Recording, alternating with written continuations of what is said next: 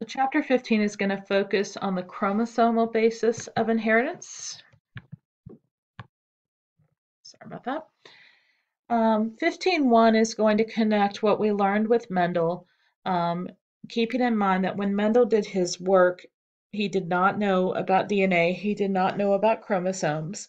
So we're going to take what Mendel was able to describe with his pea plants and see how that connects to what we know now is present in cells with chromosomes.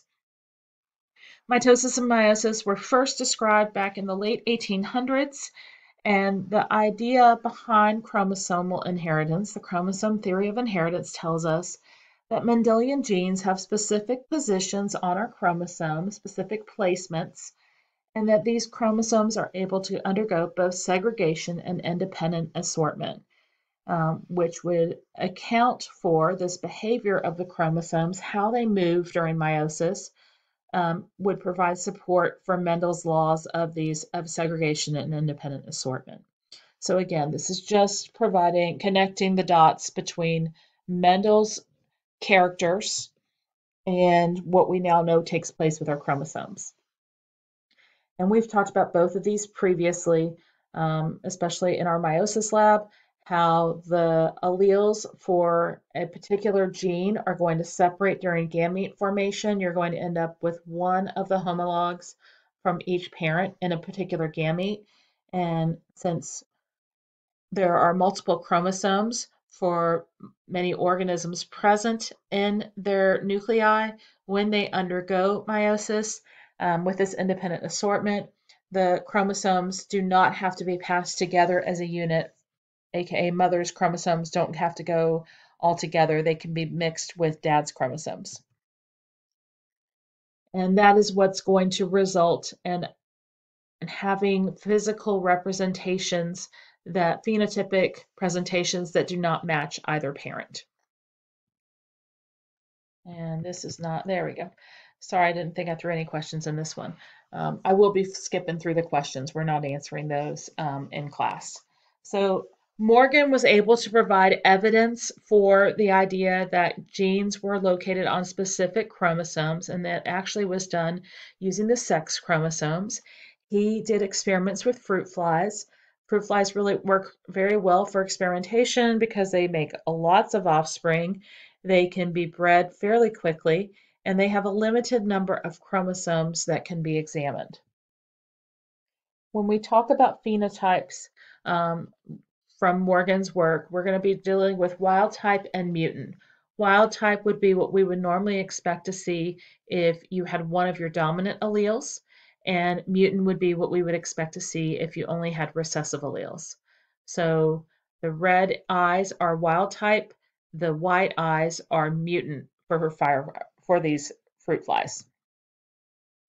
And so how he was able to correlate the alleles behavior with chromosomes was he mated male flies that had white eyes with female flies with red eyes that were wild type for both alleles, and the white eyes obviously are mutant for both. And when they produced offspring, whether they were male or female, they only had red eyes.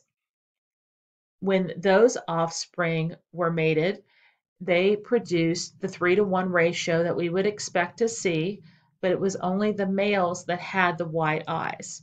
And so if only the males were able to have white eyes, this eye color gene had to be present on the X chromosome, and the females weren't getting both copies of that mutant allele.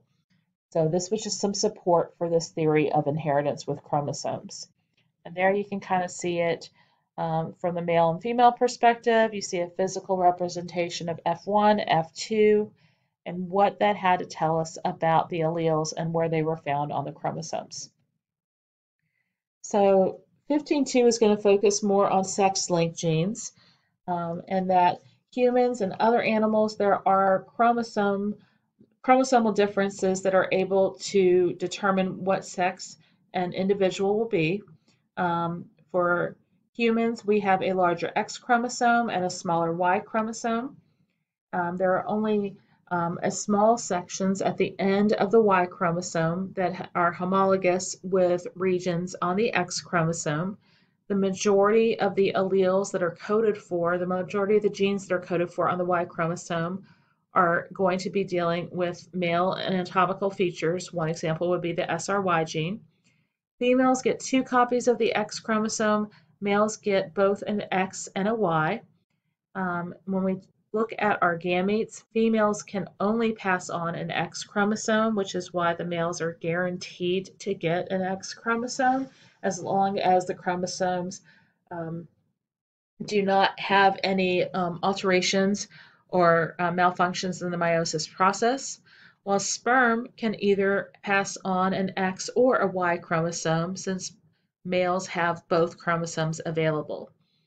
Depending on what animal you're talking about, you can see different systems used to represent those genders. And so there's just some examples right there. Again, we're not doing questions. Sex-linked genes. If you have genes that are located specifically on one of your sex chromosomes, they're known as sex-linked genes. If they're on the Y chromosome, they're called Y-linked genes. We've already talked about the SRY one. If they're on the X chromosome, they are X-linked genes. And the X chromosomes are the ones that we typically are going to be talking about when it comes to disorders, because the X chromosomes have genes that don't just code for sex, while the Y chromosome tends to focus specifically on that. When you get your X-linked genes, they're going to when X-linked genes are inherited, they follow certain patterns. Females have to have 2 copies of a recessive allele to show that trait. They have to be homozygous for it. But because males only have 1 X chromosome, they only have to get 1 copy of that recessive allele to show its phenotypic expression. So they are hemizygous for that. So any sort of X-linked recessive disorder is more likely to be found in males than females since they only have to get 1 copy as opposed to 2. Some examples of X chromosome disorders that are due to recessive alleles present there include color blindness, Duchenne muscular dystrophy, hemophilia, baldness is another one that comes to mind. So in this particular slide, we have 3 different combinations of parents with alleles that are on the X chromosome. Here in the first picture in A, we have a mother who is homozygous dominant for those alleles, paired with a father who is showing that trait phenotypically. They have a recessive allele on the X chromosome, and when they pass those alleles on to their offspring, because the mother can only pass on a dominant allele, there is no way for any of the offspring to have that recessive allele present itself. You can't get both recessive alleles for the female, and the male definitely can't get a recessive allele since the female can only pass on, the male offspring can't get a recessive allele since their mother can only pass on a homozygous dominant allele. The females, however, would be heterozygous for this particular trait because the father can only give them that recessive allele. If you take a heterozygous female and mate it with a homozygous dominant male, you do have the possibility of having some offspring have the recessive trait present itself, because you could have the female provide a male offspring with that recessive allele, and since there's nothing else to balance it, because they can only get the Y allele from their father in order to be male, you have a 50-50 chance of showing that trait or having that trait be physically represented. You could have a female that is homozygous dominant or is a carrier for that trait because you have a 1 in 2 chance of getting the dominant or the recessive allele from the mother. If you have a heterozygous mother mate with a male that is recessive and is expressing that recessive trait, your odds definitely are going to increase. Again, you have a 1 in 2 chance as a female of getting that dominant allele from your mother, and that means you have a 1 in 2 chance of getting the recessive allele. if you are female, you can only get that recessive allele from your father. So because that's the only allele you can get, it's 50-50 odds as to whether you're going to show the recessive trait or not. With males, it would also be 50-50 because although the male father had that trait, it would be the mother that would provide the allele for that trait to her offspring, and she can give either the dominant or the recessive allele. So X inactivation, males have an X chromosome, females have two X chromosomes. We do not need, as females, twice the amount of genes produced that you would have present on your X chromosomes if they were both being transcribed and translated. So one of those X chromosomes gets randomly inactivated as the embryo is growing, and it gets condensed into what we call a bar body. And if a female is heterozygous for genes found on that X chromosome, because it is randomly inactivated, in one cell it could be the X chromosome she got from the mother, and the other cell it could be the X chromosome she got for her father, she would become a mosaic for that character because she would have gene products that are produced with both the homozygous and the heterozygous alleles. And so here you see that there are alleles on the X chromosome for fur color, orange and black. And so in cats here, we see that you can have splotches of black and splotches of orange, depending on which X chromosome was inactivated and which gene products are being produced by the active X chromosome. Linked genes are genes that tend to be found and are passed on to offspring as a unit because they are close together on a chromosome. There are many, many, many genes present on chromosomes with the exception of your really small Y chromosome. The closer they are to one another on a chromosome, the more likely they will be passed on as a unit and considered to be genetically linked. And Morgan was able to provide some justification for this by looking at two characters on the same chromosome, body color and wing size, to see how they should be passed on to their offspring. So here we have a wild type for both traits, gray body, normal wings, that is crossed with a double mutant, black body, vestigial wings. And we see that when they got crossed, they were able to produce an offspring that was heterozygous for both traits. They then did another test cross where they took that dihybrid offspring from the part of the F1 generation and crossed it with another double mutant. And we see what possibilities of chromosomal alleles can be passed on in the eggs. For a female, you would expect it to have either both of the wild type alleles, both of the mutant alleles, or a combination of a mutant and a wild type allele. And so if we don't know, in particular for these two alleles, what we were trying to determine is, are they on different chromosomes? What would happen? If they are on the same chromosome and they are close together, what would happen? So are they linked or are they not? Well, with those different combinations of alleles present in the eggs, and if we take what the sperm could provide, which was only the mutant alleles, if they were physically unlinked, if they were on different chromosomes, or if, what we'll see soon, if they were on the same chromosome but far apart from one another, we would expect to see all four combinations of alleles. And we would expect to see them basically in a 1-to-1 to 1-to-1 ratio. If they happen to be linked, genetically speaking, we would only expect to see the parental phenotypes, all wild type or all mutant.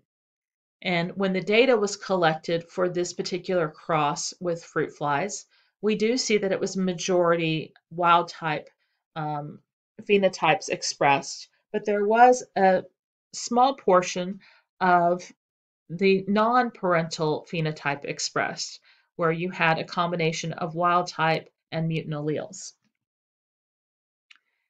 So here you see the different combinations that you could get from that F1 dihybrid female along with the recessive male. You could have the B plus and the VG plus, if these are truly genetically linked, go off with the mutant BVG from the male, or you could have both chromosomes carrying mutant alleles passed on to future offspring. And so when the alleles were passed on in these specific combinations, they were not assorting, in theory, independently from one another. So they most likely are on the same chromosome. But because you're having these non-parental phenotypes also show up, something else had to be at play. And this was support for crossing over with meiosis because we were having genetic recombination. We were having offspring produced that had traits that did not get past the same or were not the same as what we're seeing in the parents of those offspring. So when the phenotypes match the parental phenotypes, they are called parental types. When the offspring have phenotypes that do not match their parents' different combinations of traits, they are known as recombinants. We can calculate recombination frequency by adding together the number of individuals that do not have those parental phenotypes and dividing it by the total number of offspring that were produced to calculate a recombination frequency. And the frequencies less than 50% are indicative of the genes being linked, but that there was some crossing over taking place. If you have 50% recombination or higher, those genes are either not physically linked, they are on different chromosomes, or they are far apart on the same chromosome and not genetically linked.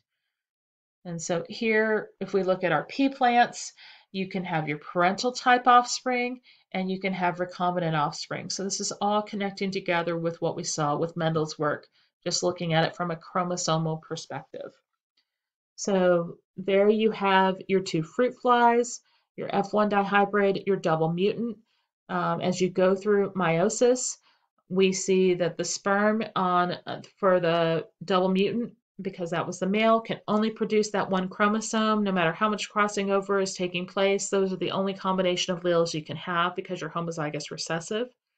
Whereas with the F1 dihybrid, because we have different alleles on both chromosomes and crossing over can take place in prophase 1, we can have the parental chromosomes passed on intact, or we can have recombinant chromosomes passed on to future offspring.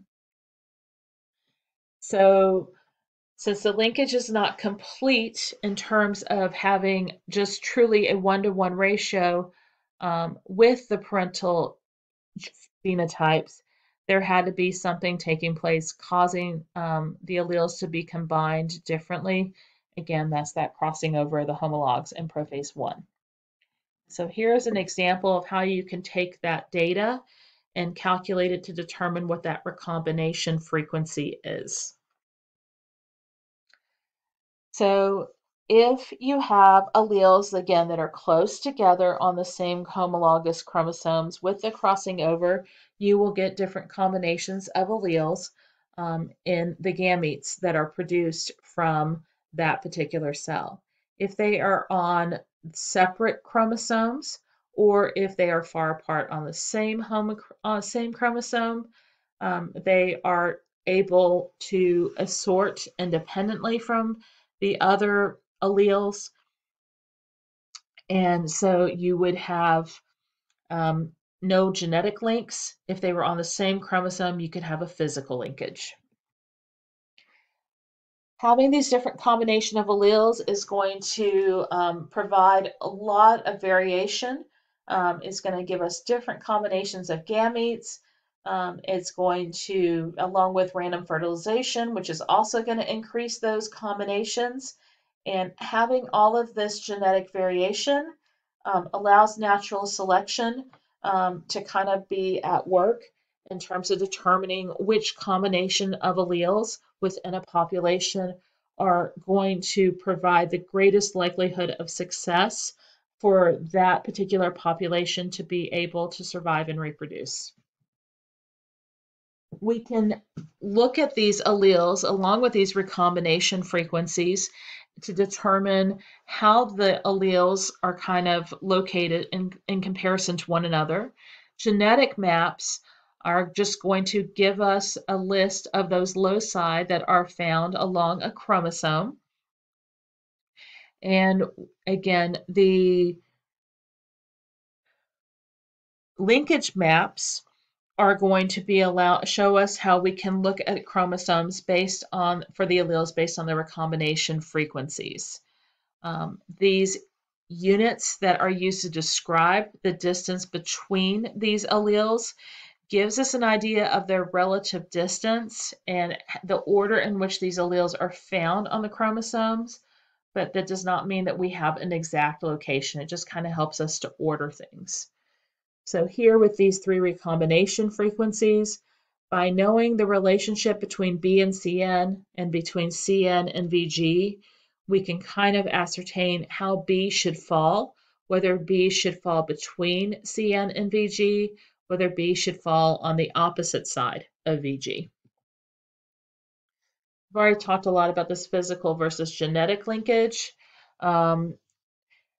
Cytogenetic maps are able to identify where genes are located at in respect to the features that we physically see on the chromosomes with the centromeres and chromosomal banding. And you've seen one of those in my classroom. There's an example with fruit flies. And we have two sections left.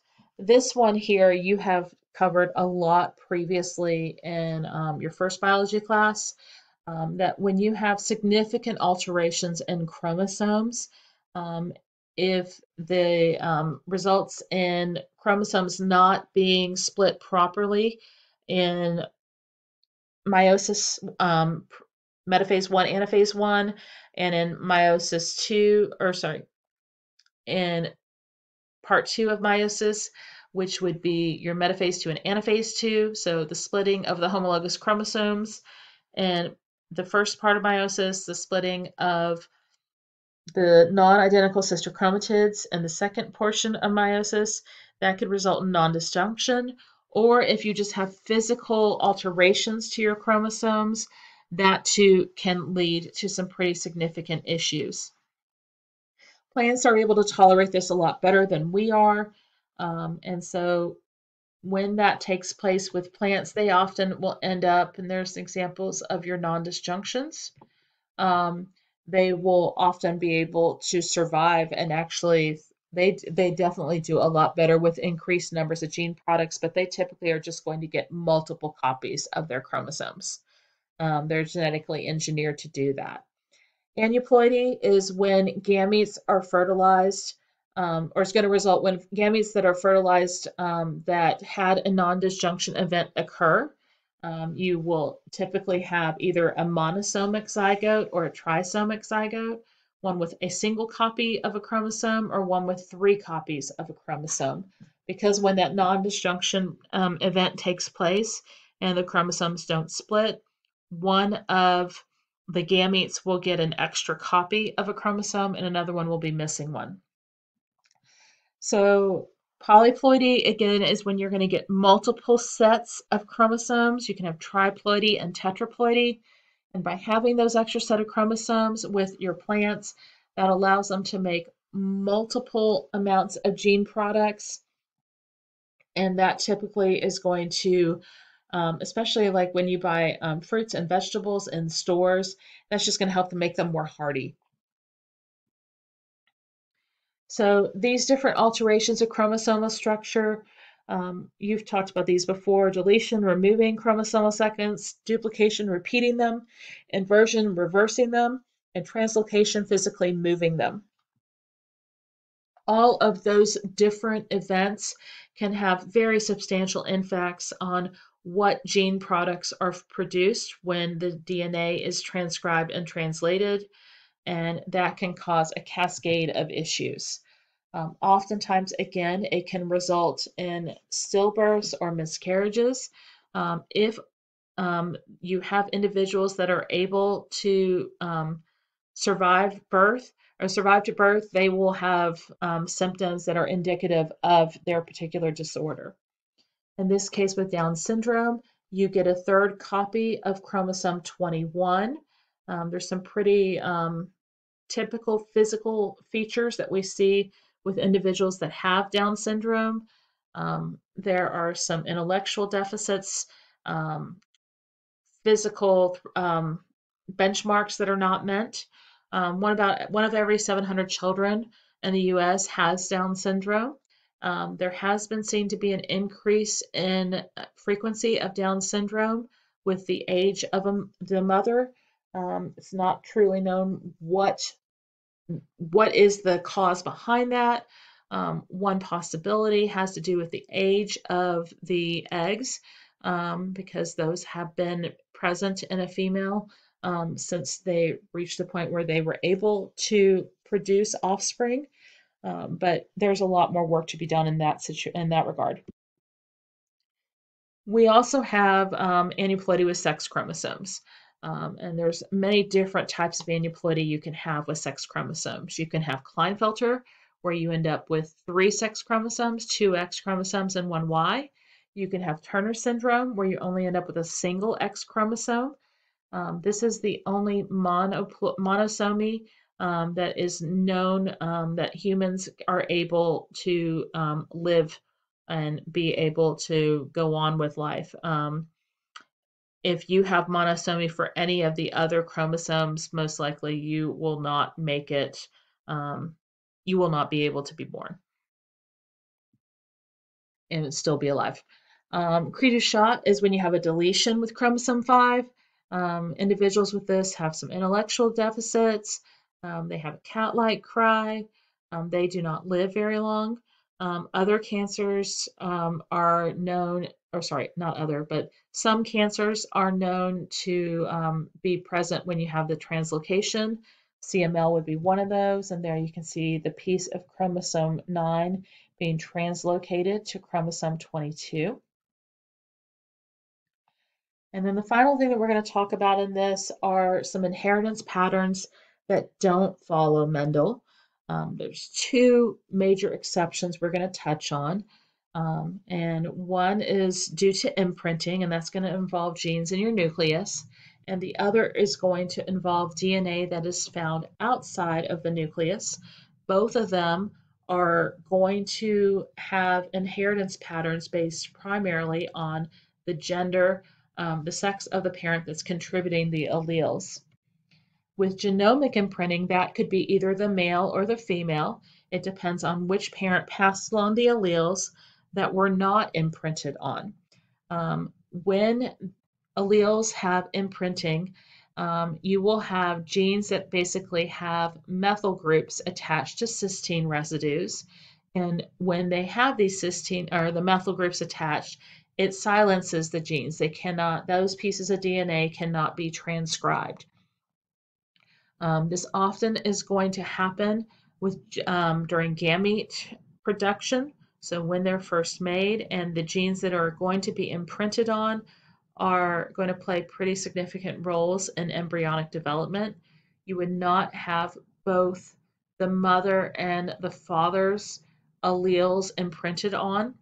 Then you would not get the gene products. So you would only have one of the 2. And any imprinting that is done during this gamete production gets erased when an offspring are formed. Any imprinting that was present from the mother or father's alleles, that gets erased and new imprinting would get done. This is only going to affect a very small fraction of mammalian genes. And there's kind of a picture of one example of this with a mouse. If you have the normal allele for this size gene, it won't matter which one gets imprinted on, the mouse would still be a normal size. If the mother or the father has the mutant allele gene and the mutant allele is imprinted on, then the mouse would still be normal sized. If the normal allele is imprinted on and only the mutant allele is expressed, the mouse would be significantly smaller. And again, it does not matter which parent has it. It's not that one parent's alleles are going to be imprinted on more than another, but only one of the two will be imprinted. You only want one of the two gene products being generated. The final piece we're going to talk about are organelle genes. There are organelles that contain circular pieces of DNA, such as mitochondria, chloroplasts, and some plant plastids. And because those organelles initially came from the mother, this one is going to be sex dependent, because remember that it was the ovum that was fertilized, the eggs that are fertilized, and that's part of why through meiosis you have one egg and three polar bodies that are formed from those four cells with chromosomes. You have one with an uneven distribution of cytoplasm because you need to make sure there are enough nutrients and enough materials for that egg to be able to divide and grow into a fetus. So if there are defects in the alleles that are passed on by the mother and those pieces of DNA, they would be due solely to the mother's alleles. This one was seen first with plants. We have seen some issues with mitochondrial genes in terms of how it impacts ATP and how it has some impacts on disorders with both your muscular and your nervous systems.